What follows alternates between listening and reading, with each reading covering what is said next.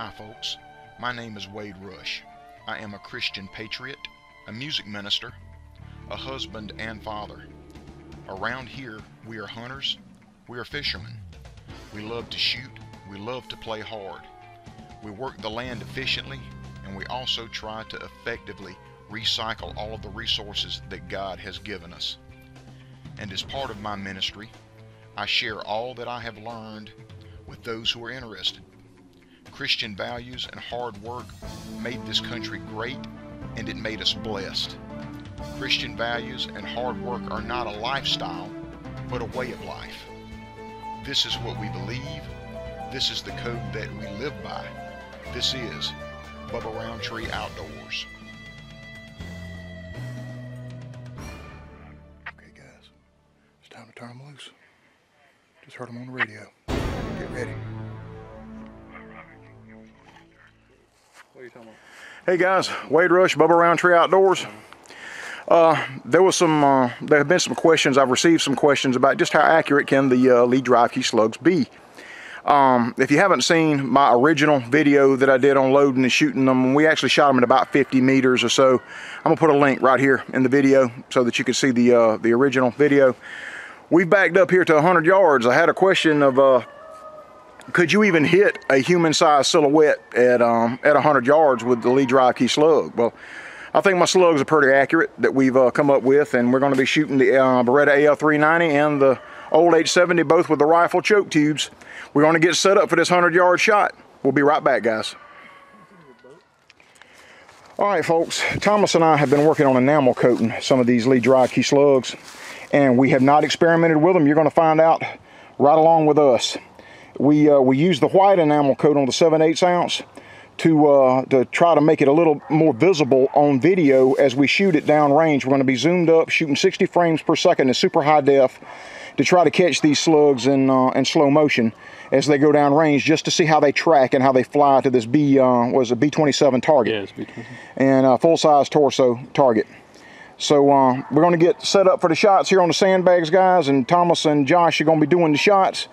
And well, let's find out together what happens, guys. Let's see how accurate these slugs can be at 100 meters at a torso-sized target. Be right back with the shots. All right, Jake is trying to get comfortable with this. We're going to shoot the 870 first. I got my 25-inch barrel. I've got True Glow adjustable sights. That is the Remington rifle choke tube. On the AL-390, that is the Hastings rifle choke tube. And we've got the True Glow rifle sights on the AL-390. All right, we're gonna get set up for the shots and bring them to you guys. Hold on. Everybody good? Yeah, we're good to go, bro.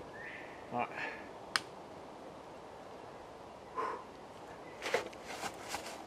First shot's a 7/8 ounce with 23 grains of green dot. Should be moving at about 1,200 foot per second, what I call one of my slow slugs.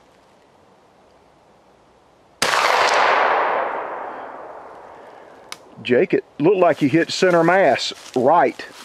A little right? Yeah, looked like it hit center mass, almost in the 8 ring. If I saw it right, I'm not really sure. I'm gonna have to get closer to check it. Maybe the camera picked it up better than I did.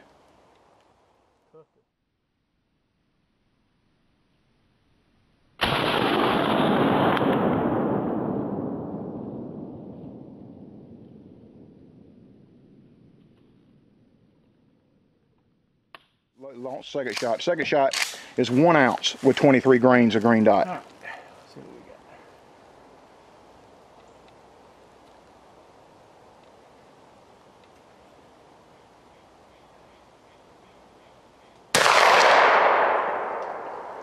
I see it hitting the dirt behind the target, but it's hard in that black center to tell. All right, we're gonna ease down there, guys, and see exactly where we did hit it. Now we got a camera set up running down there at the target that'll ought to pick it up pretty good. So we'll meet you at the target.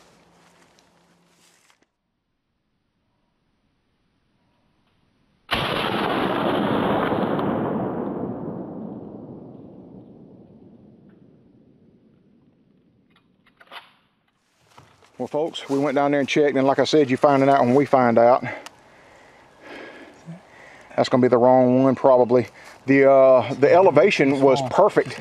I mean, dead even with the bullseye, but the windage is still way off at 100 yards. It's still shooting, oh, 1.5 feet right at 100 yards. No, it was smaller and they're probably metric, Jake. Well, we're gonna have to find the right size Allen wrenches, guys, and we'll get back to you. All right, guys, I went to the house and got my little True Glow kit. And you can look and see how far off center that is. It's moved as far left as I can move it now, guys. So for the windage, so we moved it left. It was it moved a little bit further. So Thomas is gonna pop off another 1 ounce. All right, bud, whenever you're ready.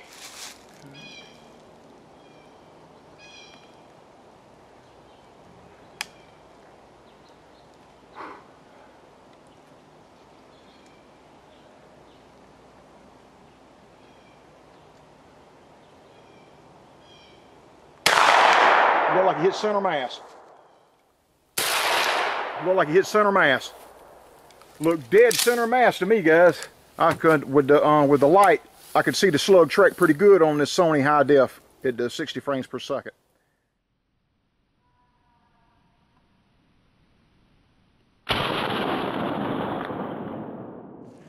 About a 3-4 inch drop, but I hit the 8.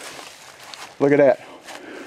So. That's a heck of a shot there, Bubba. That is 100 meters off. Oh, well, we're shooting off sandbags, but his hold was right here. And that's my slow slugs. Yeah, that's my slow slugs, guys. That's slow slug. Only dropped 5 inches. 5 inch drop at 100 meters. You aim about where? I think, yeah, I think you hold where he hit, and you're gonna be dead center mass. Yeah, because I was holding about here.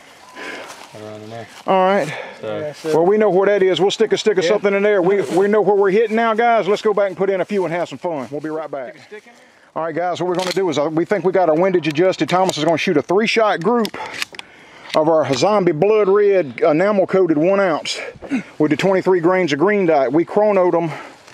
I don't think he ever saw the video, but we chronoed a bunch of these with the 23 grains of green dot, and they were averaging 12 to 1,300 foot per second. So that's what I call my slow slugs. And he's going to shoot a 3-shot group now that we think we got it dialed in. Let's see what we got. All right, hot dog, whenever you're ready, give us a 3-shot group.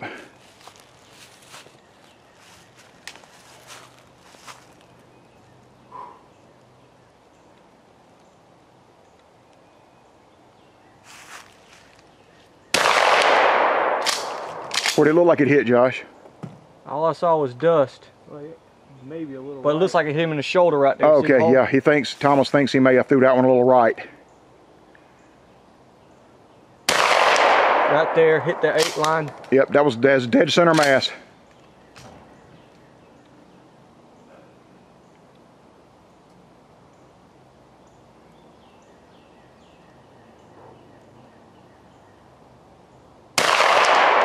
I didn't see that one.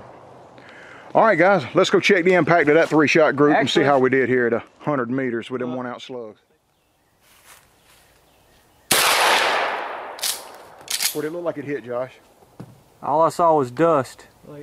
Maybe a little. But it looks like it hit him in the shoulder right there. Okay, see the hole? Yeah, Thomas thinks he may have threw that one a little right. Right there, hit the 8 line. Yep, that's dead center mass.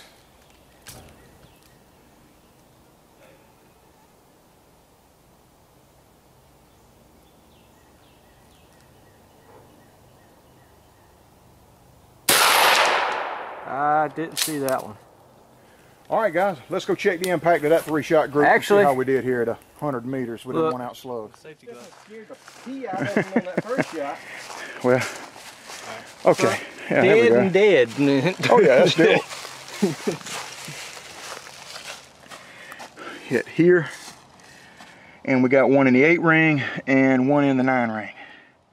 All right, Josh has got them all covered up. We're going to shoot a 3-shot group with the 7/8 ounce with the 23 grains of green dot and out of the 870, and we'll see how they group or what kind of 3-shot group we get with those at 100 meters. Be right back, guys. We got them enamel coated white. Some of them kind of come out pink. Yeah, Thomas is showing you. Hopefully that'll pick up pretty good on this super high def camera as they go down range. 3-shot group, they also got 23 grains of green dot. All of these have the PT 1205 wad, nothing but the PT 1205 7/8 ounce ballistic product wad. Everybody good? Yeah, we're good, ready to roll. Was that center mass, Josh, or could you tell? It's straight across from the bullseye at 8. Okay. Straight across from the bullseye? Yep. Right or left? Right. Okay.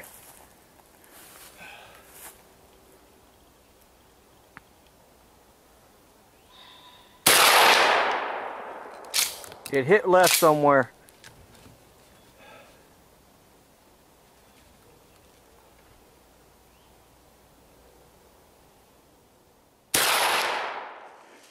Okay, guys, we had one flyer. Thomas, where was the other ones? We had one flyer went here. This was first shot, so that was first second. shot. Was right on the 7/8 ring.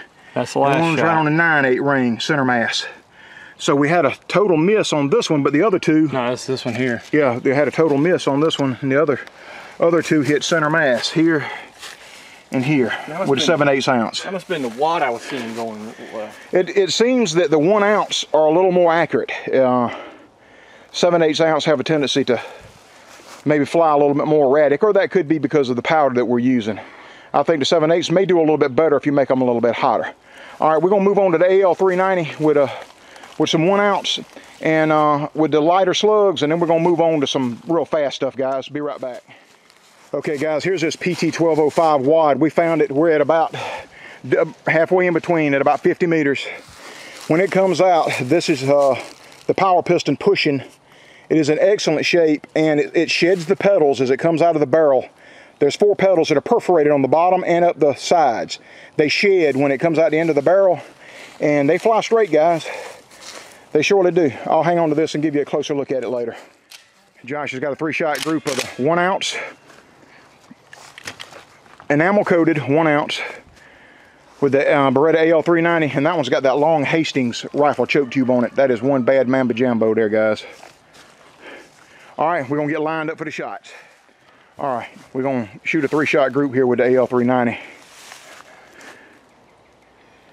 Gonna kind of check that first shot. Josh is gonna try to make sure he's got his windage right. Let me know when you're ready. Anytime, Bubba.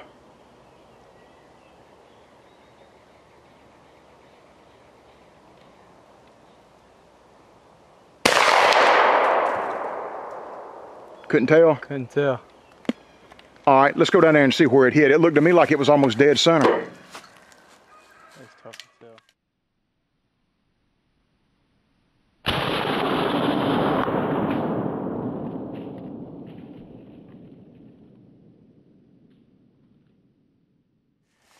Look at there where Josh hit the first shot, guys.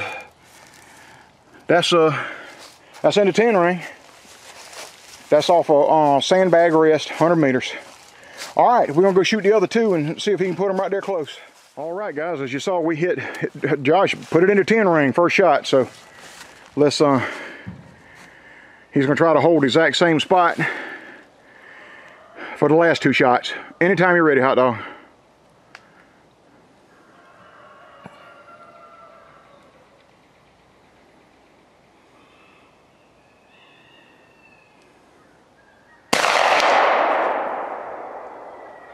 Center mass? Right at the 8 ring. All right. Right at the edge of the 8 ring. And right at the neck. All right.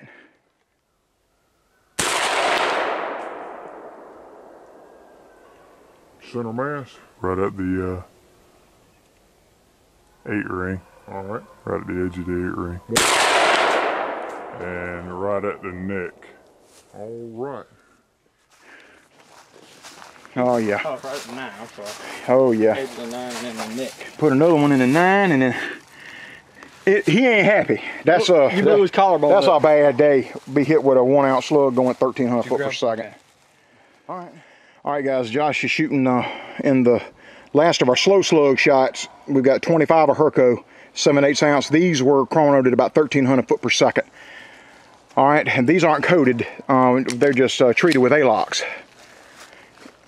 All are in the BP wad PT1205, the 7/8 ounce. Both the 1 ounce and the 7/8 ounce slugs are all in that PT1205 wad.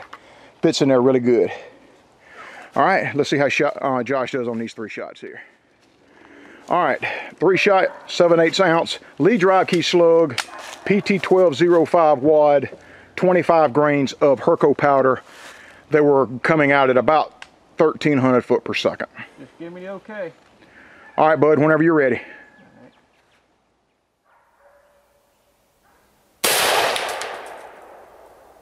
Couldn't tell.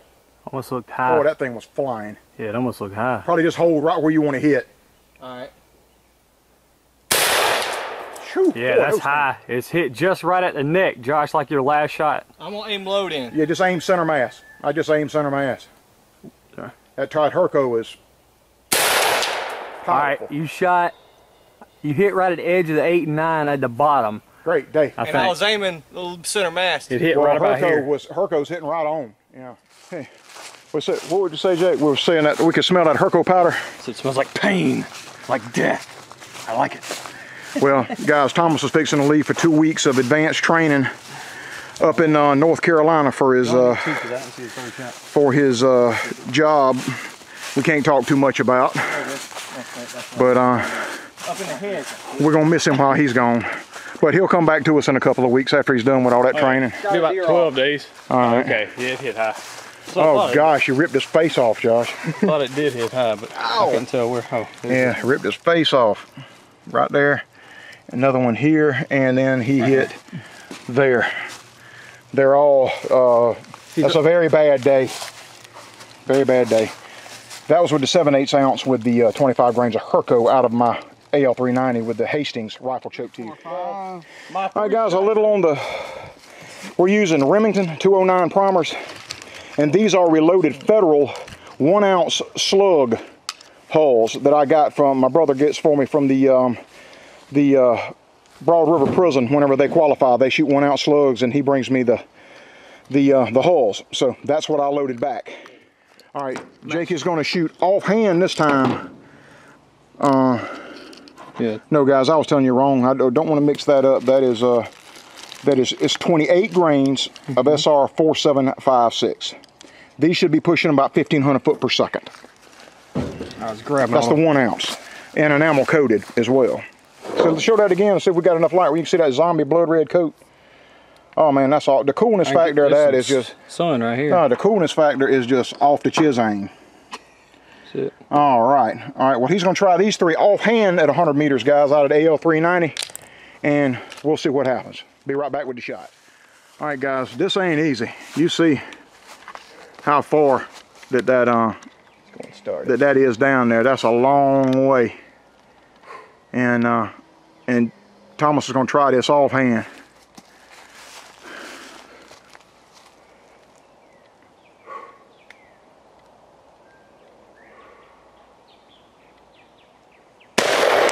Headshot.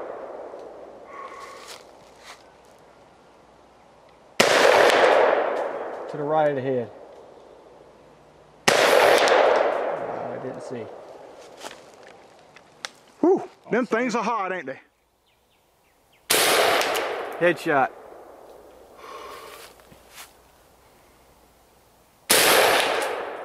To the right of the head. I didn't see. There it is, right there, 8 line. Did it hit to the right of his head or in the head? In the head, right there. That was second shot, and then I aimed a little bit lower. Adjusted. Okay, first shot was his brains out the back of his head. Little right on the second shot, and in the 8 ring on the last one. That's offhand, guys. That's offhand. Now you notice kick. I don't. Well, I have no meat between my shoulder and bone. Really. Well, see, I don't notice that stuff. I just shoot it.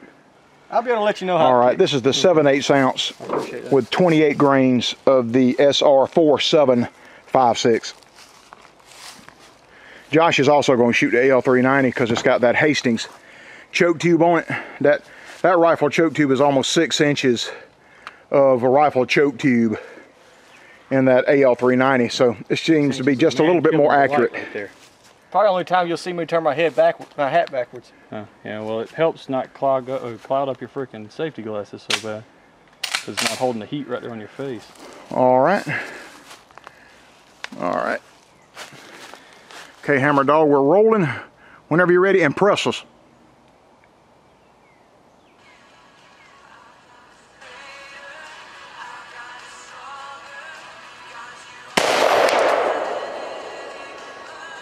left shoulder.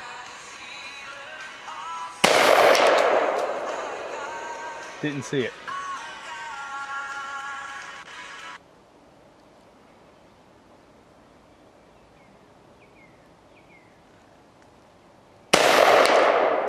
Hit almost the same hole as the first shot. All right, killer diller. Hey, Hammer Dog, we're rolling. Whenever you're ready, impress us.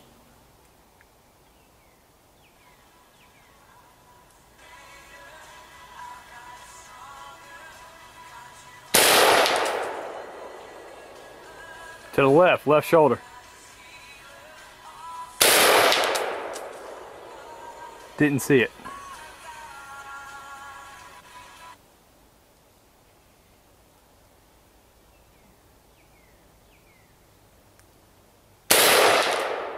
Hit almost the same hole as the first shot. Oh, that's neck. No, that's not. There it is. It's right there. He got him. Second shot. He winged him first and last. He did. Got him second shot. Well, look at the hole for the second shot. He put it into. He put an offhand shot into 10 ring at 100 meters. Now, that's pretty daggum impressive. And two, it tore his right arm all the way off. But then that was your last shot right there in the 10 ring. That is awesome. That's the second shot. First, last. Okay, and that was first, second, okay. and then last. Okay. Always told me I hit the shoulder. That's when I adjusted. Oh yeah, dead center mass. Great shooting there, fellas. All right, I don't know what we're gonna try next. We'll decide that when we get back to the table. Flip a coin, huh? All right. You got two. Last sequence coming up. These two? Guys, yeah, all put four? those, yeah, all 4 of them. Y'all gonna do 4 shots each. On these last ones, guys, we're gonna shoot 8 more shots, and so they're gonna. Well, how'd you load yours so we can load them the same? That way you know. I put the. Let Josh shoot first, and you just follow his shot, Jake, every time he shoots. Anytime y'all are ready.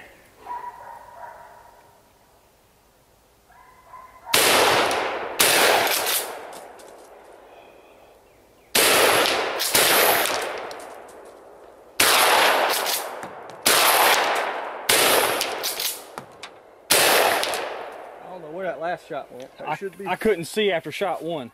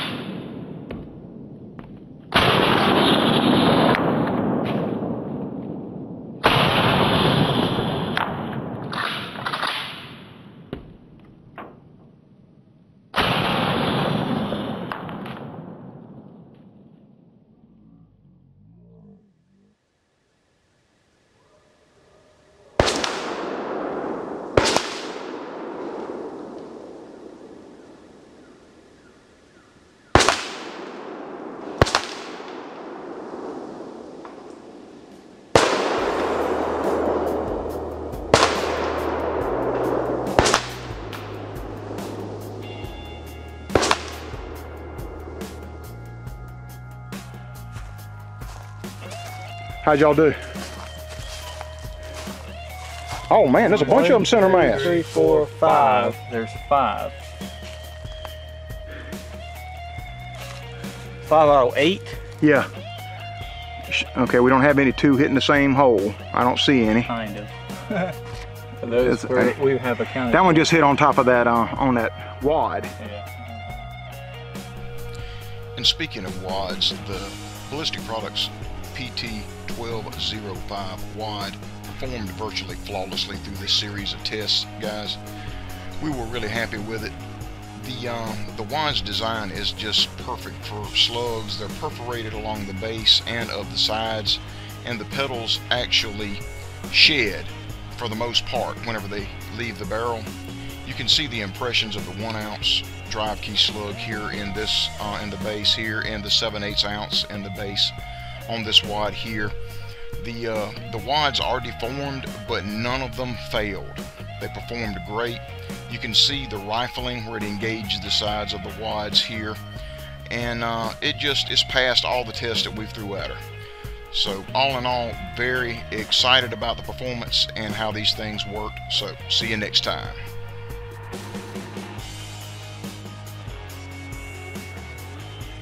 All right, guys, this is Wade Rush, Bubba Roundtree Outdoors, Thomas the Hammer Rush, Josh Popcorn Brownham. We'll be back with another one soon, guys. Hope y'all enjoyed that. We sure as heck enjoyed making it. Bye-bye.